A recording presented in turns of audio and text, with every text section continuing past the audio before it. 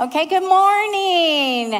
I am so excited to be here. And just in case you're wondering about this cute photo, it looks so peaceful and quiet. Well, minutes before, it was complete chaos. And in fact, we took 50 pictures without realizing one of the grandchildren were missing. So it was a complete bribe, candy, ice cream, whatever it takes to get that done. You know how that goes, right?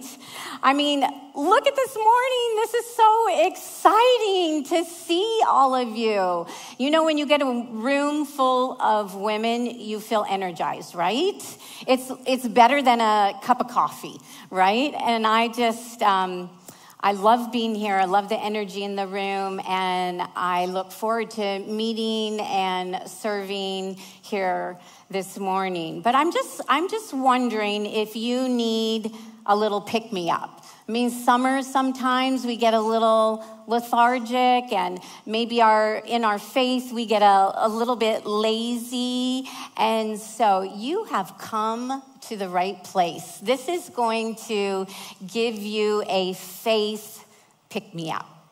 Now, I want to start this morning by just looking at this photo. Does anybody remember?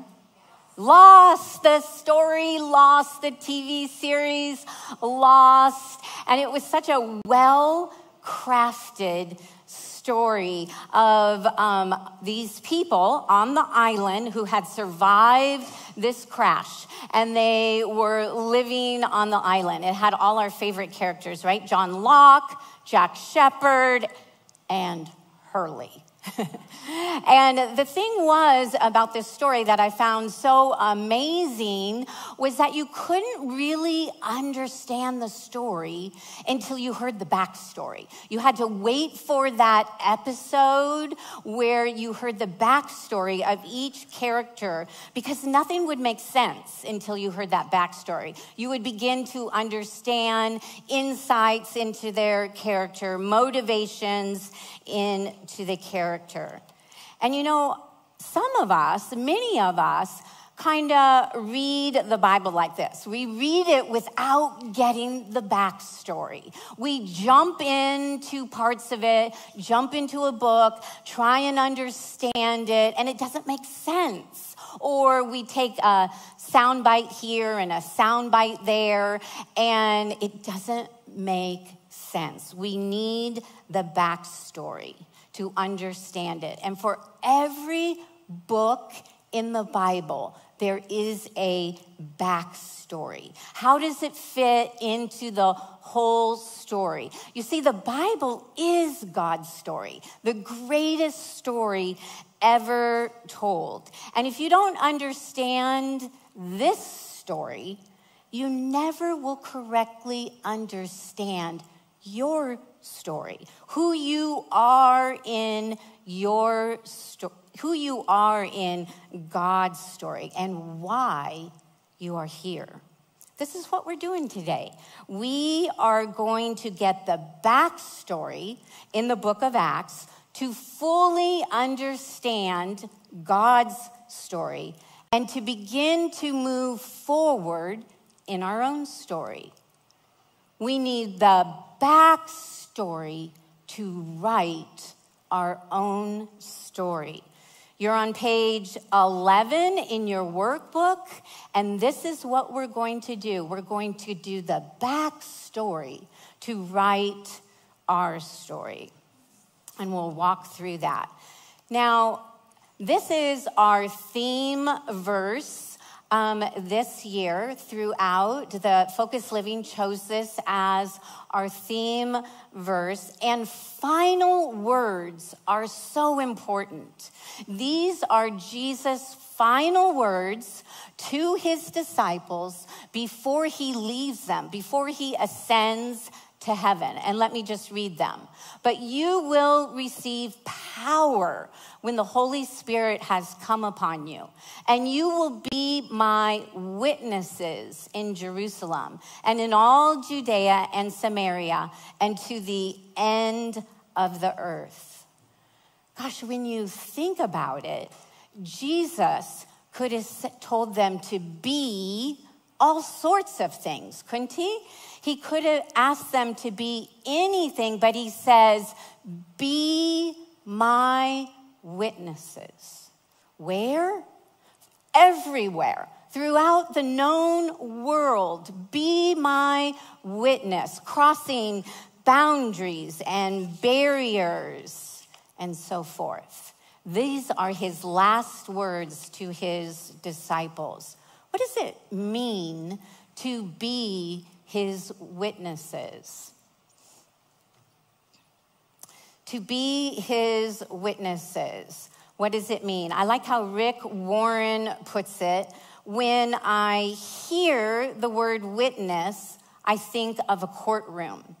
Jesus didn't tell them to be an attorney arguing the case. He didn't tell them to be a judge judging other people. He wants them to be his witnesses. A witness just says, here's what I've done. Here's what I've heard. A witness tells the story of God, what God has done in your life. A witness tells the story of what God has done in your life. When you become a believer, you become God's witness.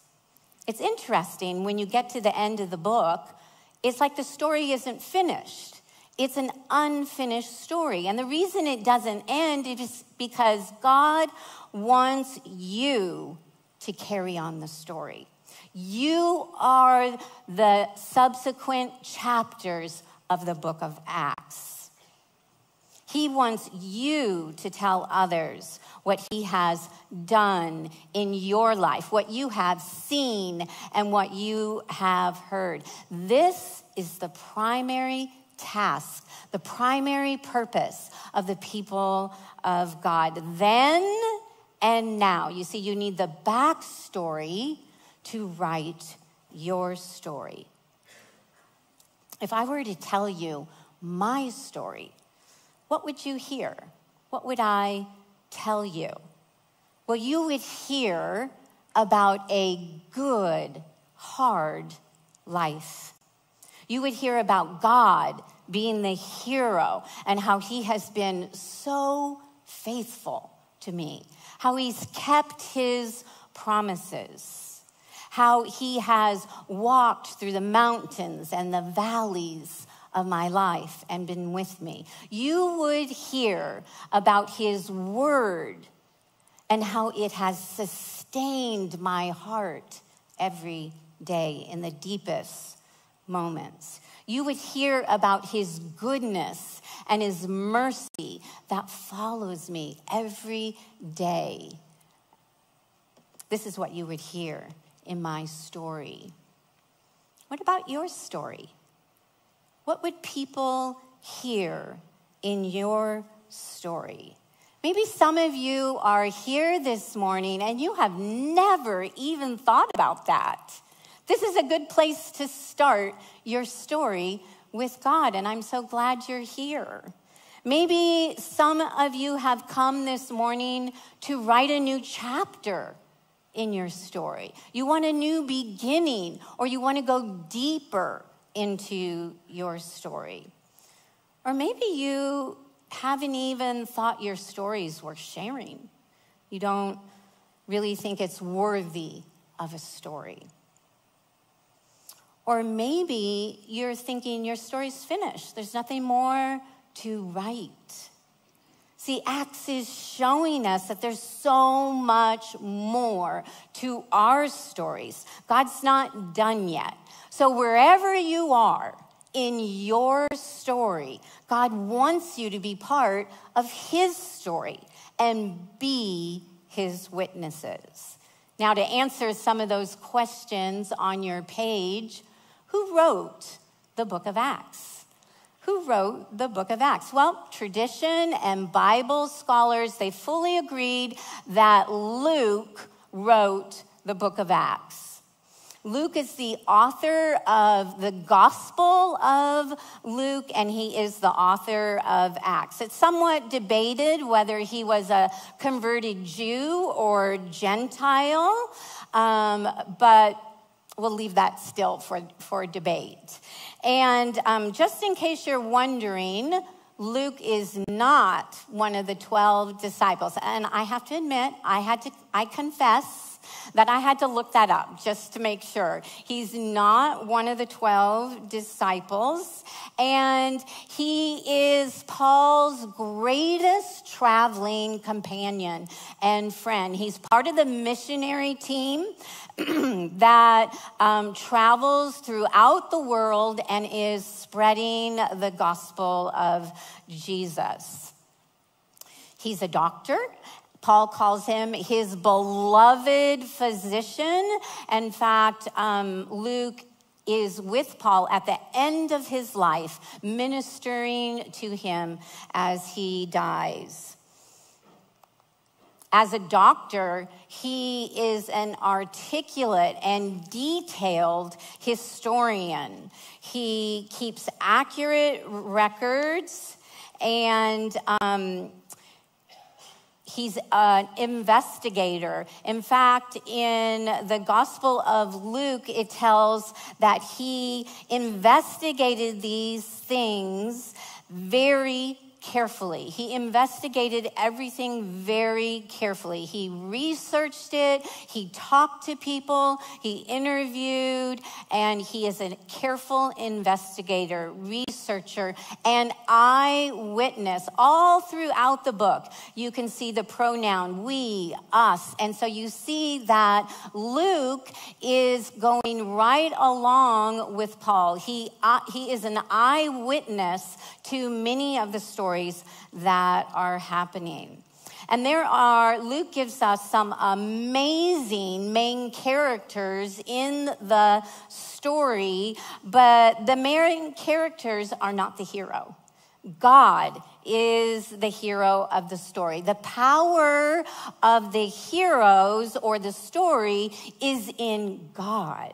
God is the hero. Where God enters the story is the amazing part of the story. Luke is spotlighting God throughout the story. He's giving God the glory in this story. I love this song by Matthew West, My Story, Your Glory. My story, your glory. My pain, your purpose. My mess, your message. In all things I know you are working. One life, one mission, one reason why I'm living. All for you, not for me. My story, your glory. I love those words because whenever you are telling your story, like Luke, then it brings glory and honor to God. Like Luke, we are storytellers. We are to be his witness. We need the backstory to write our story. To whom is it written, this book? It says to Theophilus. Theophilus is a common Greek name. And in Luke, it says to the most excellent Theophilus. So it's possible that Theophilus is a real person. He's probably educated, holds a high office. But there are other scholars that believe Theophilus is not a real name. It was a common name. So perhaps it's not a real name. And this book is addressed to what the name is in Greek divided up to. Theos there means God, and phileo means to love. So perhaps because it was a dangerous time to be a Christian, this letter is addressed to God lovers or to friends of God. And I think that's wonderful, don't you? That Almighty God had Luke write a letter to perhaps strengthen one person, Theophilus, to strengthen his faith, but also to all of us who are friends of God or ones who love God. I love that. Perhaps it was meant for both. And that would include all of you and me. I love that about Theophilus. Thinking about that, who is your Theophilus? Who is your Theophilus to share your story? Luke wanted to share this story with Theophilus. And in fact, all throughout the book of Acts, you see all these divine encounters. You see all these interactions where the Holy Spirit has guided them, and then they end up sharing their story with that person, a divine encounter, appointment to share their story. See, God has given you all sorts of circumstances and experiences in your life where he has entered your story, and you can be his witness to share what you have seen and what he has done in your life. Because whatever it is, small or large, it's worth telling others. And it may be exactly what someone needs to hear. We can ask, we can pray for the Holy Spirit to guide us to those Theophiluses, to tell us, to guide us to the words that we might share with them. Because you never know. Your story may connect someone to Jesus for the first time, or your story may end up encouraging or strengthening someone's faith. Last spring, we traveled to Israel. It was a really special time, and there were so many new friends we met. And as we sat there together at meals, we would often ask, what is your story of faith? What is your story of God? And I can tell you that was one of my favorite things in the trip. It encouraged and strengthened my faith, because if God had worked in their life in a certain way, then I know that is true for God working in my life. When was this story written? When was it written? Every book in the Bible is written at a certain time in history. And so we can know for sure or that the story was written somewhere between 60 and 64 AD. And the reason we know this is because, remember, Luke has all this attention to detail. He's a historian, and he never mentions some really key historical events. He never mentions the destruction of the temple or some of the persecution the Christians had under Nero, or even the death of his companion, Paul. So we know that it's written between these dates. And we know it covers from Jesus' ascension, which is 30 AD, to 64 AD. 34 years it covers. We know, what did the world look like at that time? It was controlled and ruled by the Roman Empire, which was vast and strong and powerful. And their belief system deeply influenced society. And they allowed people to practice their religion or their faith, but they imposed the superiority of the Roman emperor and all the many gods that they had.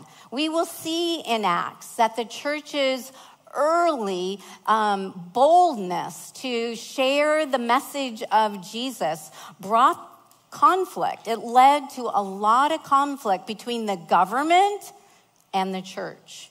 But you can know for sure that as they were arrested or giving their testimony in front of government officials, that they shared their story, that they gave their story over and over. We also see in this time of history the unbelieving Jews, the Jews who didn't believe in the gospel of Jesus. And so there arises a conflict between them. And so Christians, the new Christians and unbelieving Jews disagreed. They disagreed about the work and the person of Jesus. The Jews could not think it was possible for a man crucified. They could not even imagine their Messiah could be crucified, a criminal. And so this same conflict still arises today between believers and between unbelieving Jews, the work and person of Jesus Christ. The Christians, as time grew, understood that the gospel was for everyone, and this caused a lot of conflict. Does this sound familiar to our world itself? This is why we need the backstory to write our story, because this is what they are: believers in an unbelieving world. Believers in an unbelieving world. It reminds us of the social and the political pressures that they faced are some of the same social and political pressures that we face. And we can learn and get so much wisdom from how they navigated these waters. On 6 different occasions, you see Paul giving his story. You see Paul giving his story to the government and so forth. And so he gives his story instead of quoting scripture on 6 different occasions. You can see it's hard to argue with your own personal story. Stories have a way of bypassing defenses, don't they? They bypass defenses and they win hearts. And we will see that. In what style is this written? Acts is the greatest story. It's a historical narrative. It's a historical narrative. That means it's story form and it's historical, based in true historical facts. It's absolutely true. Luke wrote Acts so that Theophilus and us would know that these stories are true and trustworthy. The backstory is true. You need to know that to write your story. See, you're going to see yourself in these stories. You're going to connect with them like you have never connected before. These stories are of Christian people walking and modeling faith. You're going to connect with these stories. Your heart will love reading them. There isn't a dull page in the book of Acts. It's action-packed, full of adventure. You're going to read stories of amazing, bold faith and conversions of the most unlikely characters, and persecution and miracles and journeys and shipwreck and prison breaks and prayer. and fellowship. There are some great stories. And as you connect with these stories, then you will see yourself and be able to write another chapter in your story. What are the general themes of the book? I have talked about a lot of them already. I have talked about the worldwide spread, witness of the gospel. I have talked about there's opposition and persecution, unbelievers in an unbelieving world. I've talked about that this is the earliest record of the church, the beginnings of the church. But there's one thing that I haven't talked about that is a very important part of this book, and that's the Holy Spirit. You see, the Holy Spirit, how are they going to be his witnesses? How? Same for you and for me. You will receive power when the Holy Spirit has come upon you. This is how the Holy Spirit, let me go back. The Holy Spirit is the person who fuels your story. The Holy Spirit is the person who will fuel your story. It's the gift of the Holy Spirit who is regenerating, who is empowering, who is guiding, who is teaching, who is sanctifying. You see, this mission that Jesus gave, his last words to the disciples, be his witness, it's really like mission impossible, isn't it? It is like impossible. This was a ragtag group of believers. They didn't have a lot going for them. They had no prestige, no power, no political pull, no money. They faced enormous obstacles. But you know what? The history books record that they did just that.